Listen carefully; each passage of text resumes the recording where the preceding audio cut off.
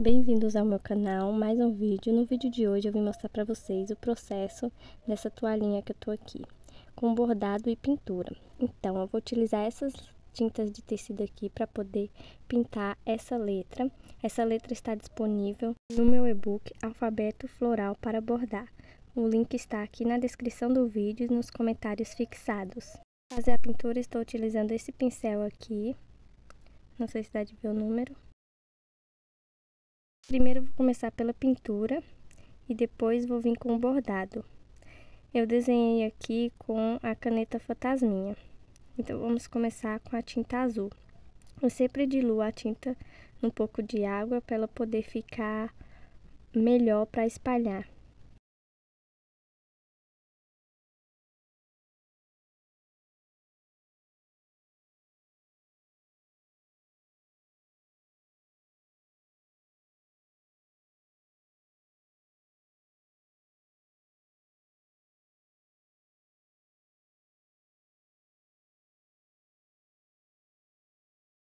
Vamos iniciar, vou pintar essa florzinha mais pequena com a tinta azul clara, azul turquesa, e a outra com azul mais escura. O resultado final e completo da toalhinha eu vou deixar no final do vídeo.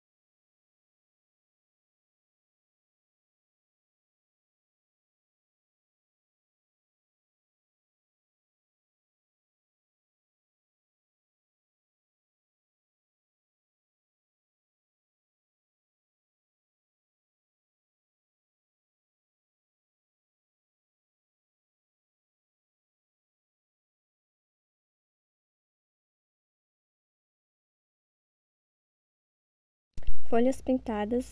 Agora com a tinta verde mais escura, que é essa verde musgo, eu vou pegar, amassar o pincel assim, pegar só na pontinha um pouco de tinta e vou passar assim, ó, nos cantinhos das minhas folhas, com a tinta verde clara da folha que eu pintei ainda fresca, só para poder dar um efeito de degradê, ficar um efeito bonito depois.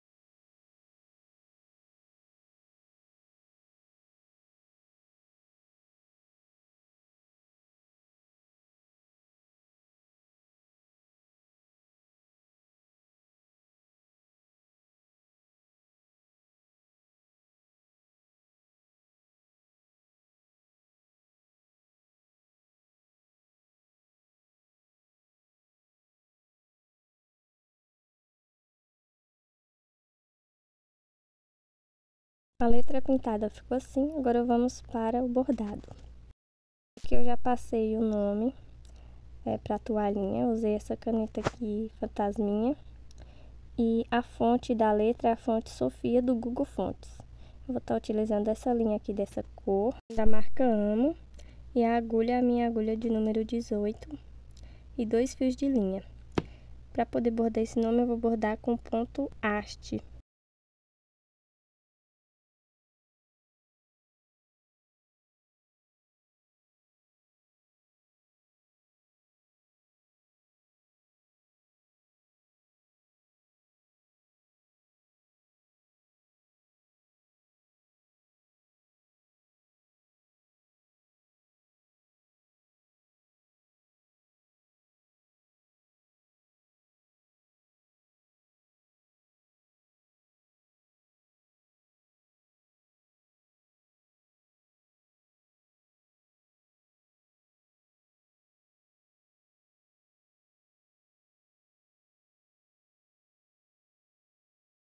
Eu gosto de bordar com ponto haste porque ele é um ponto mais rápido de fazer e também é bem simples. e também o avesso dele fica bem bonito. Então é ideal para poder bordar toalhinhas, bordar nomes, né? Aí no final eu vou mostrar para vocês o resultado. E é bem simples mesmo para poder fazer o ponto haste. É só vocês ir assistindo a esse vídeo aqui que vocês vão entender direitinho. Sempre tem que ir fazendo os pontos mais pequenos quando tem curvas assim na letra, para o ponto não ficar aberto. Aí não tem segredo, é só seguir o risco que está no seu tecido e vai dar tudo certo com o seu ponto haste.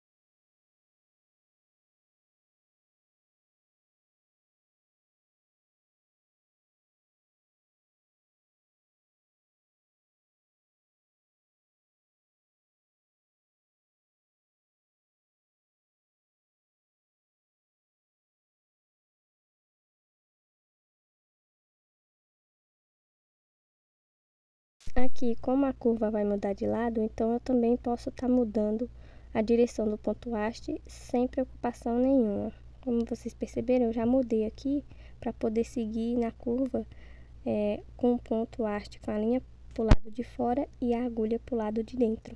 Se vocês mudar a direção, não vai dar nem de perceber que vocês mudaram. Mas eu aconselho fazer os pontos mais pequenos, porque aí fica melhor o resultado. E também não precisa ter medo de mudar a direção quando tiver curvas, porque isso não vai deixar seu bordado feio. Como é bordado livre, você está livre para poder fazer do jeito que você achar melhor. Então pode sim trocar a direção em curvas sem receio algum.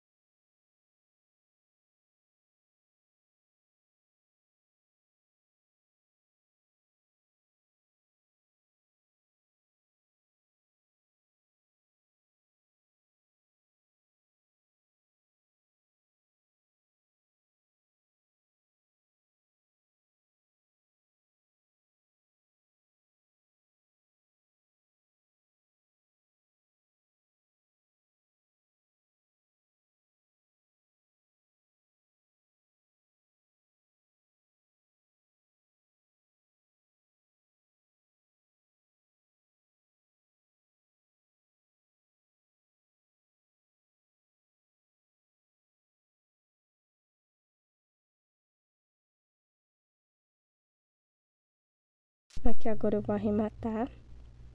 Eu posso estar fazendo um nó assim, ou posso passar essa linha dentro dos pontos já feitos aqui atrás, mas garantir que fique bem seguro para poder não soltar depois. Aqui eu fiz um nó sozinho, bem pequenininho, vou passar minha agulha assim, ó, dentro dos pontos e cortar o excesso de linha. Aí depois eu vou continuar bordando o resto. Eu vou mostrar o bordado da letra L. O resto do nome eu deixei aqui salvo uma live que eu fiz aqui no meu canal. É só vocês entrarem na parte onde fica os vídeos ao vivo do meu canal que vai estar salvo. Agora vamos para o resultado da toalhinha. Toalhinha pronta, ficou assim, igual vocês estão vendo aí. Eu não gostei da cor laranja que eu optei a letra L, então eu passei um rosa por cima dessa tinta laranja que eu tinha feito a letra L. E o resultado ainda ficou incrível mesmo assim. Espero que você tenha gostado do vídeo. Até o próximo e fiquem com Deus.